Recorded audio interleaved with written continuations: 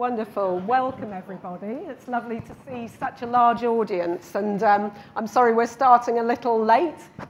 We have been bumped, of course, by the male panel. But today we're going to be talking about girls and girls' education. And I've got a fantastic expert panel for you here to discuss their important work. Deval Barthia, on my right. Manirastu Isifu, in front of me, Arman Rapatalu on my left, and Denise Carreira here on my left too. And Denise will be talking in Portuguese, so this is why you've got your headsets to listen when you need to. And colleagues are going to be sharing the work that they are doing, addressing girls' education in their different contexts on the ground and sharing their learning with us. I'm going to ask them, first of all, to spend a minute introducing themselves and their work, and then we'll get to the business of learning. So, Dhaval, starting with you. Good afternoon, everybody. My name is Dhaval from India, and I run this program called Mission 1 Million Girls, which is now active in India, Nepal, Sri Lanka, and we have just begun operations in Uganda. And we have been lucky that we have been featured in the Guinness Book of World Record for teaching the maximum girls at a single venue. So that was something that gave a lot of impetus to the work that we have done. Thank you. Good afternoon, everyone. I'm Munira Tuisifu, as mentioned earlier. I work with the Vaki Foundation, and in Ghana, we run an interactive distance learning program. It's a program that seeks to improve the learning outcomes of girls, mainly in literacy and numeracy. And we also run life skills and role model sessions for the girls using the same interactive tech system. Thank you. Thank you. Good afternoon and Assalamu alaikum, everyone. I'm Rahmatullah Arman. I have about 5 years of experience in teaching within the schools and about 3 years in teaching at universities. Currently, I'm a Malala Fund Gulmakai Champion. I'm also CEO and founder of Teach for Afghanistan organization. It's an organization working for providing quality education to Afghan children, both girls and boys. And it's through empowering young Afghan men and women so that we are developing their collective leadership to achieve quality education for all Afghan children. Thank you.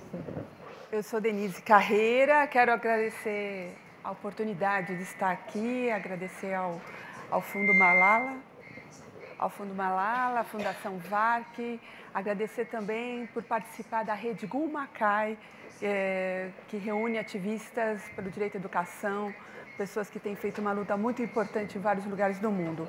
Eu me defino como uma educadora popular brasileira, uma educadora feminista latino-americana, que entende a educação, que defende a educação como um direito humano e não como uma mercadoria, não como um favor, não como uma caridade.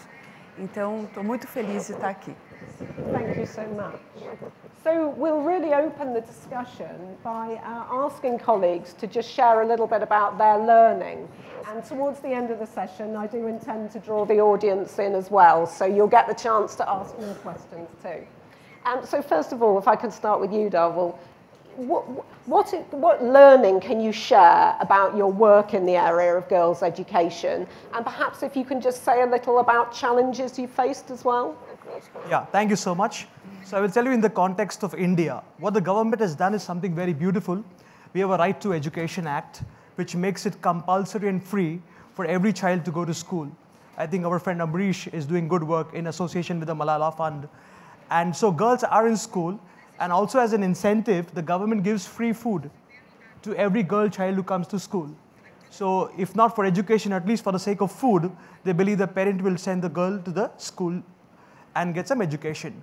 On the challenging front, what we have realized is that although we have created equity in terms of attendance, there are a lot of perceptual challenges. Like there was a case I would like to share with you in one school. The cleaning staff went on a holiday. So there was no one to do the brushing and the mopping and the housekeeping. So the principal comes to the class and says, all the girls please come out. The boys can stay back. And girls please help us in doing all these chores. Because she believed that these were feminine things and boys were not supposed to do that. And so the girls were asked to do the mopping and the washing, which I felt was a little bit derogatory. And in another instance I would like to share with you is that there were certain schools where they are deprived of infrastructure. So there are very few equipments in the laboratory, or they sometimes run out of computers. So they say, okay, the boys, you will get the equipments to do the experiments. Girls can just observe them. Right. Because anyways, chemistry, physics is not for girls. You know, the perception is like that. So the guys will sit on the computers and the girls will just observe them. So these are perceptual challenges that we have to encounter. So a major challenge is confronting stereotyping basically in the teachers as well as in the students and their parents. Because we are a patriarchal society in most countries, so that is what we have to do. It's something that we all should share, and contesting stereotypes is something that faces us all, I'm sure. Maniratsu, say a little about your context. Yes. So in Ghana, one key thing that we have learned in the process of implementation is that the girl doesn't live in a vacuum. So if you want to really support the girl, you would have to look at the various the context in which the girl is found. The girl lives within the community, so the community needs to be involved. The girl sits in the classroom. You can't tackle girls' issues without tackling issues surrounding teachers, and then the way the teachers teach, their own stereotypes, and then how it impacts on the girl in the classroom. And then also you need to look at the school leadership. You need to even look at the staff of the Ghana Education Service who have the mandate of providing education for the girls. And more importantly also, you need to look at the boys as well, because I think we realize along implementation that it is very important to consider boys as well if you're tackling girls' issues. Otherwise, it becomes a one-sided. You lose that balance and you're very unlikely to achieve what you set out to do. One major challenge that we have had have also got to do with stereotypes, I think, with, and that really cuts across. So trying to really get to deal with this has been a major challenge for us. And one other thing also has been, we run a life skills project for the girls. So after school, they stay back. We bring in role models to share experiences with them. And then throughout this process, we also concentrate on topics such as building self-confidence, self-esteem. And then what we realized was that we had some consequences, some of which we did not really intend or we didn't plan for. For instance, we had girls really becoming more responsible and more responsive to things at home. But in doing that, we realized that some of them would tell you, some of their parents would share with us and say, okay, now our girls are behaving very responsibly and they take up all the household chores in the house. Well, that wasn't really what we intended to. We really want them to be able to, the boys to be more supportive and then to be able to share roles. So we had to come up with strategies to deal with this as well. Really interesting, thank you. So again, this theme of stereotyping, yes. But I'm going to come back to you later, Maniratsu, on boys as well. We're going to come back to boys. Arman. Thank you very much. Actually, when looking at Afghanistan, so obviously we have to look at the history of Afghanistan. So recently, like due to these 4 decades of war, so there have been tremendous challenges in Afghanistan, lots of problems in Afghanistan, and even at a time in Afghanistan, whole girls' education was banned. So no girl was inside schools. I mean, they just stopped and they couldn't be inside the schools. Beside that, so teachers and women, they couldn't work, even they couldn't go out. So that itself remained a huge kind of effect on the mindset of the societies, on the communities, and people's mindset and all. Although there has been tremendous achievements since the last 18 years, but still we have, like in Afghanistan, like 2/3 of the girls are out of school. Beside that, like the challenges of like obviously due to the social norms and cultures that they face. The one specific challenge that within Teach for Afghanistan, me myself, that I faced, and with the learning I wanted to share that, is we knew the importance of including the communities in our work, engaging them in the work, so that we have the community support, so that they support us in our initiative, so that we ensure that girls receiving quality education, the communities themselves. We actually organized some gatherings and we organized several meetings with them and all. But soon we realized that that's not enough actually. That's like when you are addressing such a huge, big problem and huge of years and decades, then it's not just going to get solved with some meetings and gatherings and all. So the learning we had was like obviously we needed champions inside each community, champions inside each community to raise their voice for girls' education, to support us in that regard. And that's what, like, within Teach for Afghanistan, we are having that focus on. Like we develop the collective leadership. We want like leaders, champions, raising their voice for girls from every sector and from every communities. And I'm just sharing a very small story of a very successful story that we had regarding this. In a very far district in Nangarhar province, we were facing challenges with the communities who are not really very happy with our female teacher going to that school. So there were some barriers. Sometimes they'd discuss as, why is she coming? She's not from here, and also different things. And then sometimes they would come and they'd say like, she's encouraging the girls to speak and go gatherings. She's organizing different kind of things. So lots of these such challenges. So what we did was with the engagement within the community. So the girl, the fellow of Teacher of Afghanistan, who was very much qualified, she was able to convince the community elders to become member of the school shuras or school committees. Right. She faced several challenges and all, but through the parents of the children, she could convince her.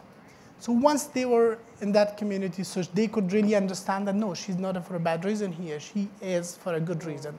But still the same thing that I was just mentioning, like having champions among them. So once the fellow of Teacher of Afghanistan, Shamsia, when she completed the fellowship, after to complete 2 years, so she participated in a very small kind of election within that same community leadership. And she became the very first lady, very first woman being elected. It's not like about the policy of government, but she was elected as a member of the community members. And now she's doing all what is in her hands and her powers, so that she's ensuring that we have complete support from there. So that was a learning that we need champions within communities, within sectors, so that to help us reach our goal. Fantastic, thank you. So again, there's something about the community, which is the wider community, which is a theme that's been coming through, and about these key brokers that have a really important role to play. And Denise? Eu já identifico aqui vários pontos. Identifico aqui já vários pontos em comum no que se refere à necessidade da educação dos meninos, de construção de alianças nas comunidades. O nosso trabalho que nós desenvolvemos, ele tem no Brasil duas frentes. Uma frente que é defender a agenda da igualdade de gênero e raça nas escolas, que vem sendo atacada não só no Brasil, mas em outros países da América Latina, vem sendo...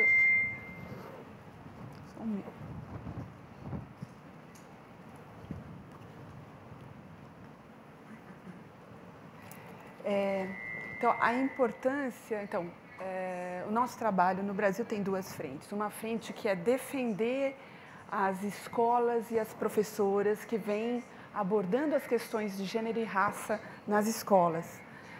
Nós temos vivido no Brasil um contexto de crescimento da atuação de grupos ultraconservadores que têm proibido esse debate, têm estimulado a perseguição e as ameaças a professoras, a estudantes que debatam gênero e as questões raciais na escola. Então, uma dimensão do nosso trabalho é a construção de estratégias políticas, jurídicas, de manuais, para que as escolas consigam se defender contra essa onda conservadora. Uma outra dimensão, então uma primeira dimensão é da defesa contra esses ataques. Uma segunda dimensão do nosso trabalho é de promover o debate, promover a discussão sobre gênero e raça como parte da construção do que a gente chama qualidade na educação pública. Para isso, nós temos um conjunto de metodologias participativas que buscam envolver as meninas, mas não só elas, os meninos e as famílias e as professoras nessa discussão formativa sobre o que é gênero e raça na educação. Uma aprendizagem muito importante para nós, uma aprendizagem muito especial, se refere à importância de estimular que as professoras e professores reflitam sobre sua trajetória de vida, reflitam de que forma as questões de gênero e raça impactaram a sua construção como pessoas e como educadores. Nós entendemos que para que um educador, para que uma educadora se transforme num sujeito de transformação e possa, de fato, promover equidade de gênero e raça, ela precisa também se apropriar da sua própria história de vida na perspectiva de transformá-la.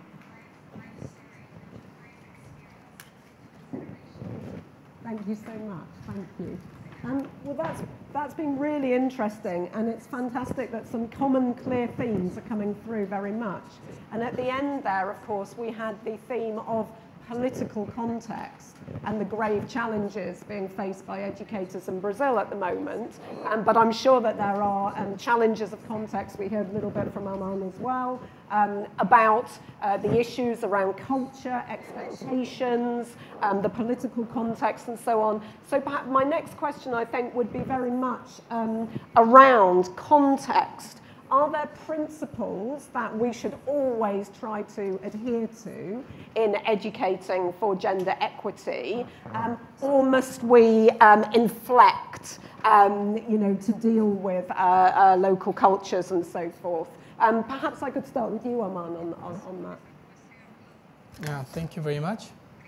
I really truly believe like every child has the potential to learn. So the cultures obviously that we can develop is like looking at the challenges, looking at the problems. So obviously that cannot have a single solution for that. And some like specific to context, as you just mentioned, like so Afghanistan obviously from India, from Ghana, from Brazil, it's a very, very different context.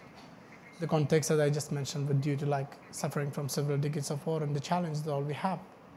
So in a context in Afghanistan, so obviously it's like about the challenge all about more about illiteracy, the school dropouts, the very high level number of like teachers dropouts and shortages, and a high level of teacher students ratios and all.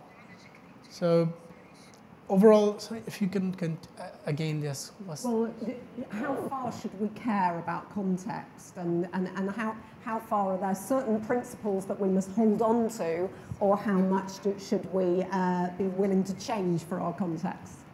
Thank you very much. I believe like it should be a collective action. So we need to include all of them, like not just communities, but at the same time, like one of the best learning that Teach for Afghanistan, within Teach for Afghanistan we had was like, it's like including like the children, the learners themselves, the parents, the communities, at the same time obviously the government as well. So it should be a continuous effort, a collective effort, so that we make sure that obviously we are achieving a greater goals in that regard as well. Thank you. So influencing is the key here. Very much. And Maniratsu, do you have something to add there? Yeah, I think in the context in which we work, we found that role modeling is very important, which is also very much related to influencing. So what we realize is that we work with very deprived schools and communities. So what we have done is to set up studios in the capital city and then bring in teachers who are very well trained to teach, and then that is broadcasted to schools that are very far away and very deprived. So students who would otherwise, or school children who otherwise would not have teachers in the classroom or qualified teachers in the classroom are able to have access to a teacher, though from a distance. And then we realized that in most of those communities, teachers, especially female teachers, would normally not accept postings to those areas. So what we did was to actually look out for female teachers deliberately to train them to do these broadcast lessons, for the students to realize that, okay, it's possible for even females to become teachers. And then what we did also is, what we have been doing is to bring in role models. So these role models are women who have excelled in various areas. They could even be community members who have excelled and recognized in the community. So they come into the studios and then share their experiences with these girls. And we found that very effective because with just one role model in the studio, we're able to reach out to thousands of students at a go, which wouldn't be possible if you wanted to move around to these schools with the role models. So the power of technology has really helped us. And in this process, even though we started, as I mentioned earlier, focusing on girls, we realized that the boys felt very left out, and it was becoming very challenging for us. So we included the boys also. So we now have female clubs, we have boys clubs as well, but we also have mixed sessions where we bring both boys and girls together to discuss issues. So that is the kind of context in which we are delivering our projects. Thank you so much. And Denise, can you share with us? Nós vivemos no Brasil contexto que articula a ação desses grupos ultraconservadores com ultraliberais. E esses grupos têm atacado também o financiamento das políticas sociais e levaram ao corte do financiamento da educação, inviabilizando o nosso Plano Nacional de Educação. O desafio de lidar com esse contexto, que impõe uma carga, uma responsabilidade muito maior para meninas e mulheres, é de construir e ampliar alianças políticas. Então, o nosso desafio é de ampliar essas alianças políticas, tornando mais evidente para a sociedade por que é importante abordar gênero e raça na educação. O gênero e raça não é importante só para as meninas, mas para o conjunto da sociedade. É importante para que também possamos enfrentar, no caso do Brasil, uma realidade marcada por uma violência doméstica gigante. O Brasil é um dos recordistas mundiais de violência contra meninas e mulheres. Então, abordar gênero é algo fundamental para que a gente consiga enfrentar essa realidade de tanta violência. Gênero também tem a ver com as escolhas políticas econômicas que o país faz. Gênero tem a ver com o modelo de desenvolvimento. Gênero tem a ver com a destruição das nossas florestas. Então, mostrar que abordar gênero é algo que significa abordar o modelo de desenvolvimento e os desafios de uma sociedade que enfrenta ataques à sua democracia, né? Nós trabalhamos geralmente em 3 dimensões. Então, investindo nessa construção de alianças, mas buscando atuar em 3 dimensões. Uma dimensão é o cotidiano, então aqui e agora, o dia a dia das pessoas, que mudanças nós podemos gerar no aqui e agora. Uma outra dimensão da transformação é institucional, então pensar a escola como uma instituição que pode reproduzir, mas pode transformar essas relações. E o outro terceiro nível são as políticas públicas, para que a gente que trabalha com uma perspectiva de direito à educação, de direito humano à educação, para que a gente consiga ter escala, a gente precisa de políticas públicas, a gente precisa de Estado, a gente precisa de financiamento educacional. Então, nosso trabalho busca construir alianças, abordando essa totalidade do desafio da transformação e da promoção da equidade de gênero e raça na educação. Thank you very much. Andavo. So in the context of what I realize is that although political will is very easy to change, there are societal norms and cultural norms which are very difficult to influence because they've been carried on for centuries and even generations. Like in many cultures, we have seen girls get married at a very early age, by the age of 17, 18, 19. So we have a lot of girls in primary school, very few in secondary, and very, very few in tertiary school. And these norms have been carried on for so long that people are absolutely right about it. Now, I can initiate change if there is some gap, but I cannot change anyone who believes that is absolutely right about what he's doing. So we have seen a high dropout rate in many of the countries as the age progresses. And my friend was telling me from Malaysia, it's exactly the opposite, that they have a reservation system. 70% seats are reserved in tertiary education for girls, and only 30% seats are reserved for the boys. So I think we have to see in independent context, but the baseline should be clear. We all want to achieve equity. Thank you for that. It's really interesting, isn't it? Because clearly these different cultural norms and the stereotypes that we've talked about have very different influences in relation to context and in relation to, for example, different minority ethnic groups or different national contexts as well. I've been very aware from my own work that different groups of students, for example, even a British context, have quite different aspirations depending on ethnicity. Typically in my own research, young people, women from Asian and East Asian backgrounds had higher STEM aspirations, for example, than the white British majority. So we see these complexities coming into play all the time. And I suppose that this is where we get into the business of intersectionality and the importance of thinking about which girls and which boys and how different facets of identity also intersect, whether that's ethnicity, social class, disadvantaged backgrounds, and gender. And Muniratsu, you have brought us back to boys several times. Of course, we mustn't forget the education, particularly of boys from socially disadvantaged backgrounds. Darwell, you mentioned the point about also influencing boys and men to better support girls and women and support their education. So perhaps I can ask our panelists a little bit about educating boys and what that looks like in a progressive way. Perhaps we can start with you, Denise. A educação, então, primeiro gostaria de destacar isso que você falou agora, sobre a importância de reconhecer as diferenças e as desigualdades entre as meninas em seus diferentes contextos.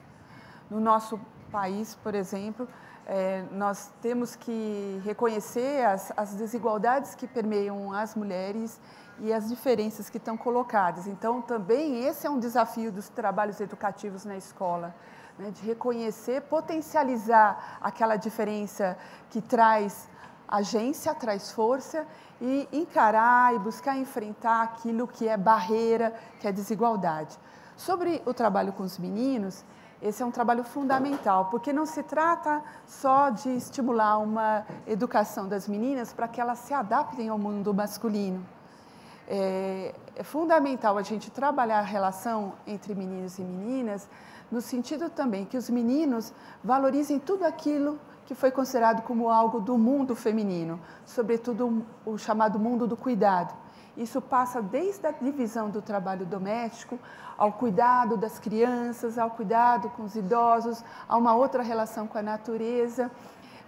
O modelo de masculinidade hegemônica no meu país, como em vários lugares do mundo, é algo opressivo para a maior parte dos meninos. Então é importante evidenciar por que abordar gênero é algo fundamental também, importante e transformador para os meninos. E não só estimular que as meninas entrem na área de ciências, tecnologias, em outras áreas ainda dominadas por homens, mas que também os meninos possam valorizar a cultura do cuidado e tudo aquilo que foi sempre considerado como algo das mulheres. Excellent, thank you. Darwell. You know, what I have observed is that most of the girls are out of school maybe because of circumstance, but often boys are out of school out of choice. Because once they reach teenage, there are so many distractions, there are so many other things that they want to do, that education becomes a second priority. And often we have seen that because of financial reason, the family depends on the boy to earn. They want him to be the bread-earning member of the family. So they want him to be a help in the agricultural work or do some kind of a trade or some kind of a job that will support the family. So yes, we need to focus a lot on boys' education also. Only then can we achieve equity and parity that we are talking about. Because only if we focus on the girls, then we'll have a lopsided growth. So yeah, circumstantial changes for the girls and more of impetus changes for the boys is what we require. Thank you very much. Okay, so in Ghana, at the lower primary level, we have been able to achieve some form of gender parity. It is when you begin moving up to the higher levels of education, then the number of girls starts reducing drastically. So what we have been looking at is how do we really sustain the girls, how do we promote transition such that they, in terms of access, they have it, but how do we ensure that they're able to move to the higher levels? Because a lot of them drop out, sometimes due to a number of challenges. And I think quite the opposite thing happens in Ghana. In Ghana, it's rather the females that families will rely upon to support in terms of income generating. So when they get to primary 5, 6, where they are old enough to be able to generate income for their parents, they tend to drop out of school to work to support their families. So it is at that level that you really need to focus on. And some of them also end up getting pregnant and drop out. Right now, we don't have a very clear return to school policy, even though there's been a lot of verbal discussion on it, but we don't have a clear policy that allows young mothers to be able to come back to school to study. So you realize that head teachers or school leaders tend to make the decision. So they decide sometimes, okay, we'll accept these people back. And sometimes they will decide and say no. When they come into the school, they become bad influence. to the school, because the students will feel, okay, it's okay to get pregnant and then you're able to return to school. So that becomes a challenge. And sometimes for stigma and all that, they tend to move out into other communities to continue schooling. And if you don't have the resources to support you, it becomes a problem. And for some of them also, those that drop, even people to support, take care of their babies to enable them come back to school is a challenge. So when we started our after-school session, what we did was we allowed them, the young mothers, to come to our sessions with their babies, so that makes it, they feel more comfortable to come and then sit in class with their babies. And the other thing also that I think we also need to look at in terms of our context is the kind of lip service that we pay to most of these things. We have all these policies, but sometimes on the ground, we don't implement them to the latter. In Ghana, the unit that is really in charge of girls' education is a very marginalized unit.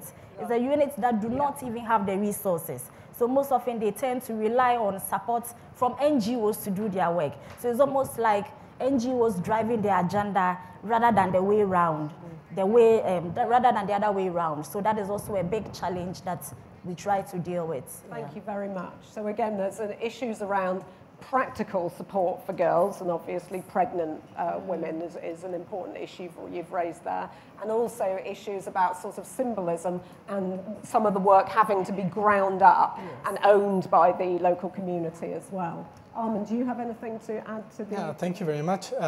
I strongly believe that equal opportunities should be provided. Even when you're talking about girls' education or boys' education, so equal education opportunities should be provided.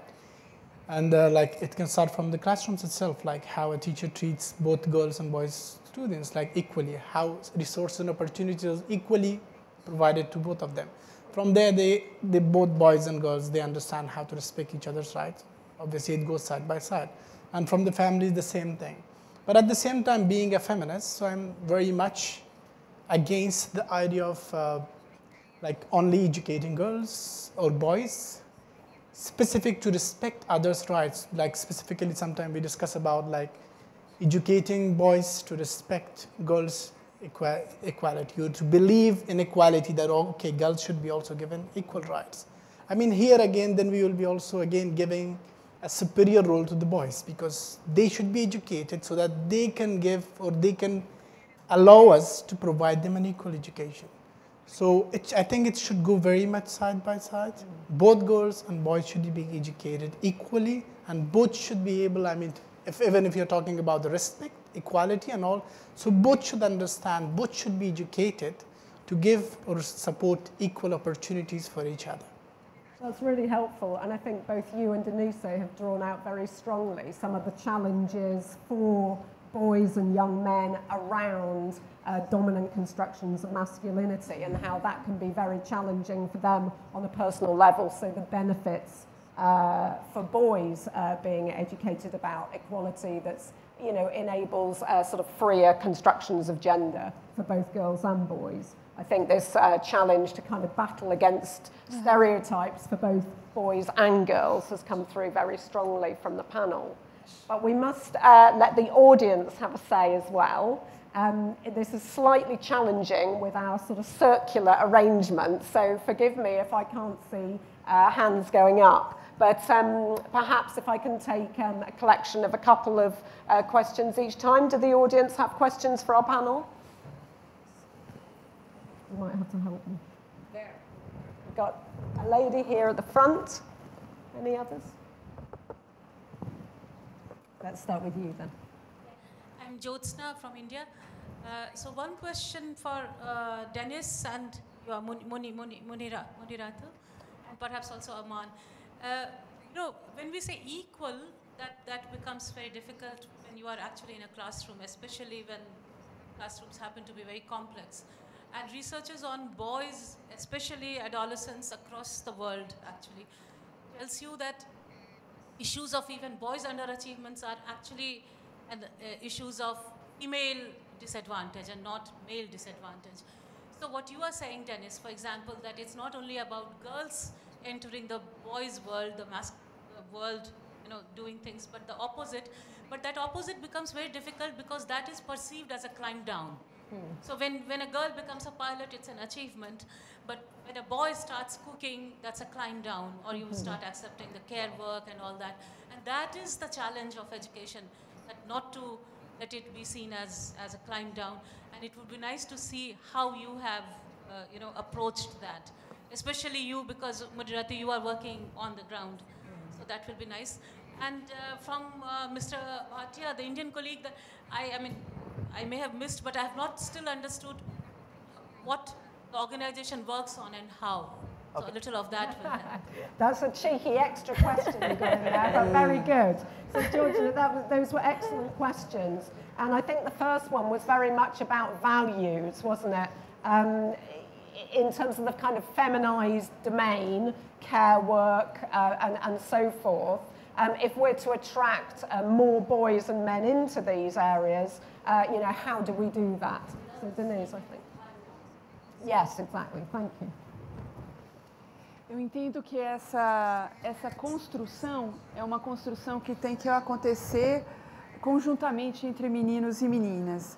É uma construção que pode ser desenvolvida, nós trabalhamos assim, em espaços participativos, onde meninas e meninos discutem a partir de suas histórias de vida, a partir do seu cotidiano, como construir uma relação mais igualitária. E eu acho fundamental a participação das famílias. Nós temos envolvido bastante as famílias para construir junto o que significa essa transformação no cotidiano, o que significa a divisão do trabalho doméstico para meninos e meninas. Nós sabemos que o trabalho doméstico é desvalorizado socialmente, que o cuidado com crianças é desvalorizado socialmente, como também as políticas sociais que cuidam das pessoas são desvalorizadas socialmente. Então, essa construção no cotidiano, no nosso caso, envolve muito a relação entre o mundo escolar e as experiências que acontecem para além do mundo escolar nos territórios, por meio de coletivos juvenis, grupos culturais, movimentos sociais e redes de sociedade civil. Uma experiência que foi muito forte, que até está aqui no slide que eu trouxe para vocês, é de uma mobilização nacional que aconteceu entre 2015 e 2016 no Brasil, onde mais de 200 escolas foram ocupadas por meninos e meninas para defender, para questionar os cortes do financiamento na política educacional e uma reforma educacional autoritária imposta pelo governo. Os meninos e meninas, naqueles 200 dias de ocupação das escolas, onde eles acamparam nas escolas, desenvolveram experiências de convivência muito ricas, onde sentaram, construíram várias rodas de conversa para discutir como cada um se sentia e como poder construir uma relação entre meninos e meninas diferente. Então, eu entendo que o desafio passa muito pela participação, pela escuta e por criar oportunidades onde a gente traga várias referências do que é ser menino e ser menina e como podemos construir juntos um trabalho, inclusive articulado às famílias. Thank you so much.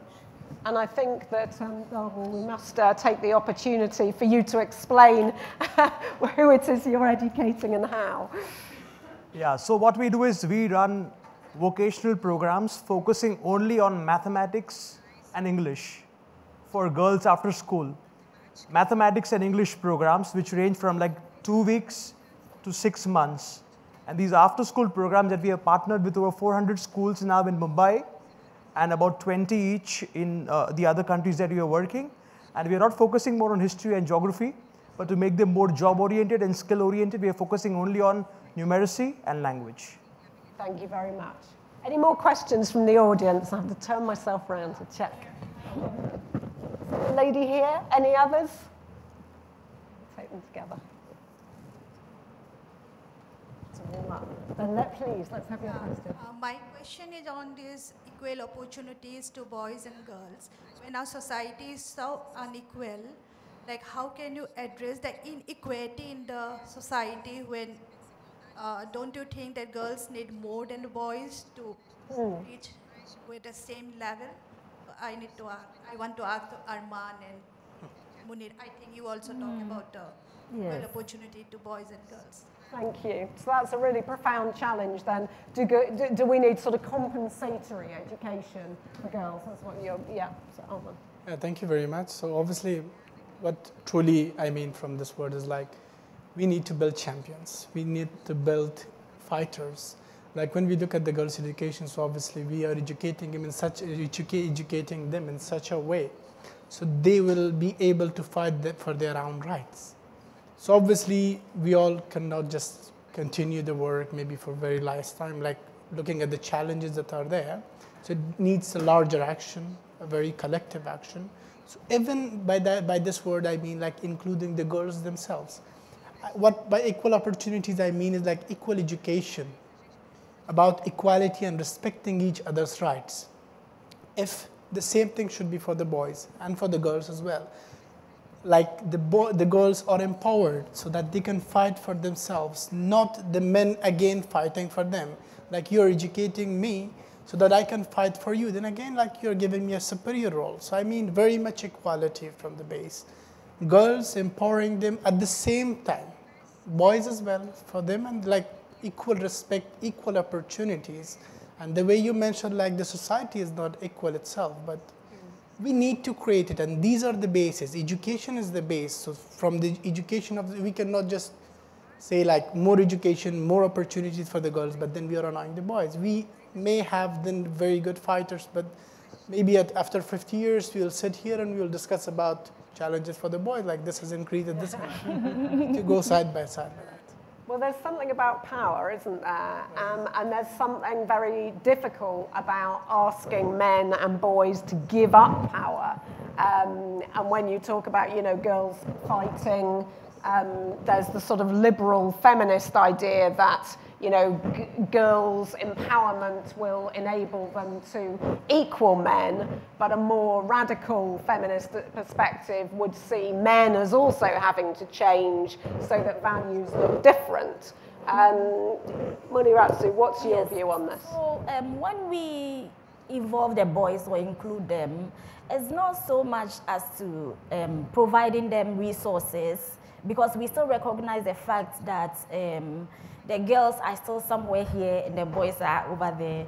So it is just to let them see themselves as active participants in this process. And also because it's a power issue that we are trying to address, to recognize the fact that there's no way you are going to really get girls to this level until the boys really understand that the girls need to be there, and also to be able to give off some parts of the power they possess so that the girls would be able to have that opportunity. So when we do it, it's so much as to address the power relation and not in looking at it from the perspective of, okay, they need equal opportunity. I think still in Ghana, we are not there yet. The girls still need a lot of support, but we just recognize the fact that you can only make much progress if you include the boys.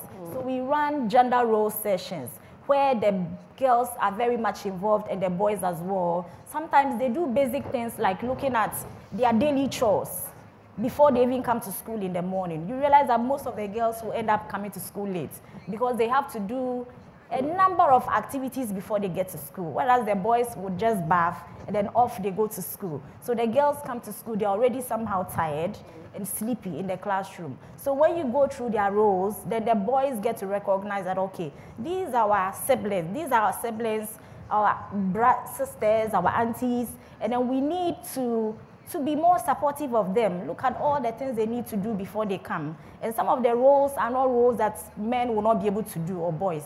They can take off some of the roles so that in the morning your sister would also be able to finish on time. Then you go to school together.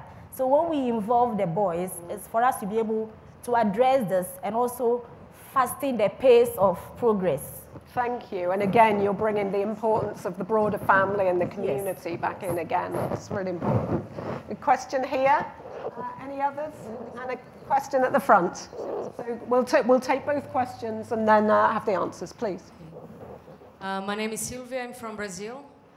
I was wondering if, you know, we want that gender is in the curriculum of the country. It's like a policy. It's a public policy, right? It's not in an ideal world. We want that gender is in education by a government decision, like a state policy. But as we don't have it, as civil organization, we are working on that. But I'm thinking, what we are doing, what are you doing to prepare the teachers to change the gender equality in schools? Because gender education, and mostly the people in the decision-making process in our country, they are men, they are old, and they don't want to this kind of change. So what you are doing to prepare the teachers as a key position to change the mind and to actually to promote a kind of civilizatory change? Thank you. And there was a lady at the front in yellow.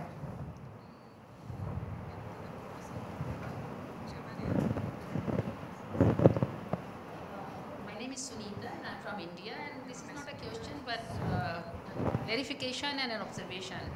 I think in India the midday meal scheme is for across the board. It's not only for girls but across the board. Yeah. It's been there for ages. Correct. My other observation is that when you say if I heard you correctly, it's very easy to change the political will. I think the first time in 1966 a plan was made based on very solid evidences that India needs to allocate 6% of the GDP for education. We've had governments after governments from different political parties, and we have not been able to reach 6%. We are still at below 3%. So how do we deal with that? The political will, which you said is very easy to gain across the party lines. We haven't been able to reach that target of 6%. We are going down actually.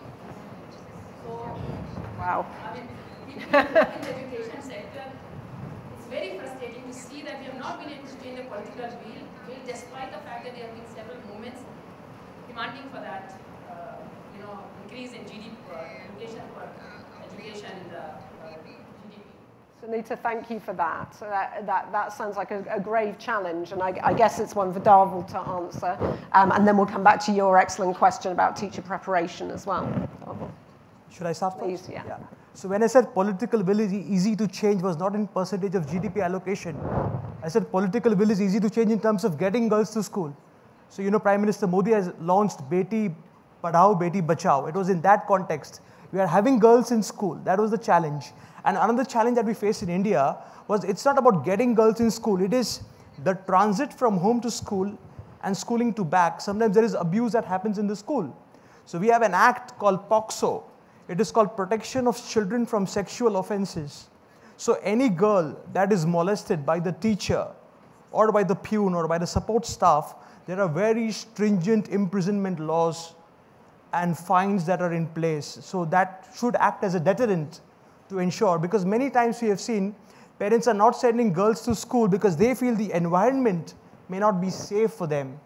So we have a strict law in India. It's called POCSO, Protection of Children from Sexual Offenses. And is it making a difference? I mean, in relation to the... We have had, and in POCSO we have special courts, fast-track courts that ensure that speedy justice is delivered. It has acted as a deterrent, and we have helpline, childline systems. So whenever there is any girl who has faced any abuse or molestation, her identity will be hidden, and she can secretly file a report to the police, and then they can take it forward. Thank you. It's intriguing. Thank you very much. And then we have this question about teacher training as well and teacher preparation. Aman, you were going to... Thank you very much. Actually, just regarding the question you asked, I strongly believe that when we are talking about the policies, obviously she mentioned that there may be policies, but then the government will, like all politicians, like men, mostly they don't want. So it all, I believe it goes like together, like if we have policies there in the place or not. But beside that, when we have policies, do we have strong commitment or not so that it will be implemented? And when we are talking about the commitment, then after that comes the issue of resources. Do we have resources to implement those policies, like for promoting gender equality? And even after that, I mean, I think it goes through the process, like even when you have resources, then the discussion will come like, do we have public acceptance, and how is the mindset of the people for accepting that policy? There have been like lots of policies made, they look very fancy, very good, but at the same time, like kind of honest, and it happened a lot, like then it's not implementable due to the people's mindset and all. Then the question is raised, like, do we make the people's mindset and acceptance to that level, like from the schools, communities, teachers, parents, villages and all? Are they all accepting the policies and the change that we want to bring or not? So it's a long-term action, but also again, I will come to the same collective several times I mentioned, to that collective effort that will really ensure that we can have all the policies implemented and equality achieved, but if we have that collective action. So it needs commitment at many different levels, basically. Yes. So I think, as he mentioned, this really requires commitments from every level. In Ghana, if I can use Ghana again as an example, we have some major reforms going on, especially at the teacher training level, to ensure that even the way teachers are trained are changed in a way that is changed in a way that they would come out of school very prepared to be able to teach in the manner that we really expect them to. And at the basic level also, that is also being done, some curriculum reforms to ensure that it's really up to date and really tackles most of these issues that we are looking at, and also ensure that the two are really aligned, because we are not teaching them one thing and then the curriculum that they need to use also says another thing. So that is happening, and I think that is very key. In terms of resources, I think, well, I'm not sure when we are ever going to get to a point where we have enough resources. So we would normally try, I think it's important that we try to look at what we can really do within the resource constraints that we have. And there's always something that can be done at each level. So currently the reforms are ongoing, but in the classrooms right now, we try to involve the teachers also, for instance, in the projects that we run, because teachers are very key.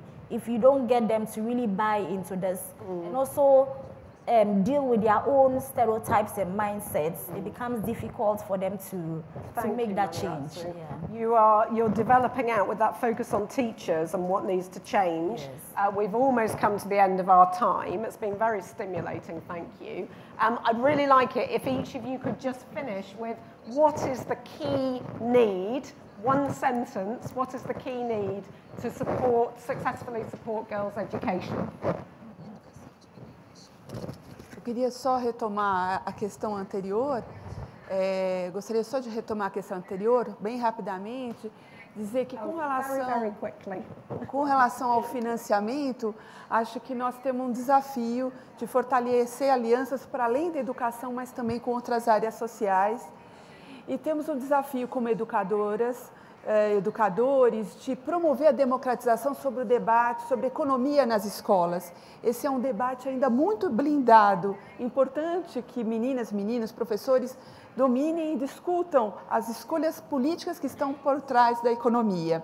E com relação à outra questão que foi abordada, o que nós estamos fazendo com relação aos professores e tal. Nós desenvolvemos uma metodologia de autoavaliação participativa nas escolas, que envolve toda a comunidade escolar para discutir como as questões de gênero e raça estão no currículo, estão na valorização dos profissionais, estão nas políticas de permanência, são 7 dimensões. Então, essa é uma metodologia de autoavaliação que cria um ambiente de discussão e de formação na escola, além do que nós seguimos trabalhando com formação de professores. Brilliant, thank you very much. So very quickly, Very quickly. Just want to end with, like, when we all look at this, like, who is changing the world? So if you're removing the word changing, then it comes like, who is the world?